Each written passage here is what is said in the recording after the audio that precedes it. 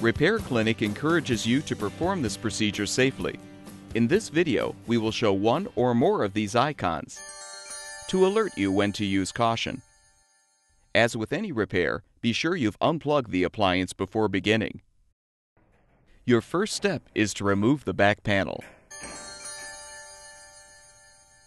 Next, disconnect all 4 wires from the old cycling thermostat. Remove the mounting screw and slide the thermostat out of the slot. Install the new cycling thermostat by sliding one end into the slot and securing it with the mounting screw. Reconnect the 4 wires. Replace the back panel and plug the appliance back in to make sure it's functioning properly.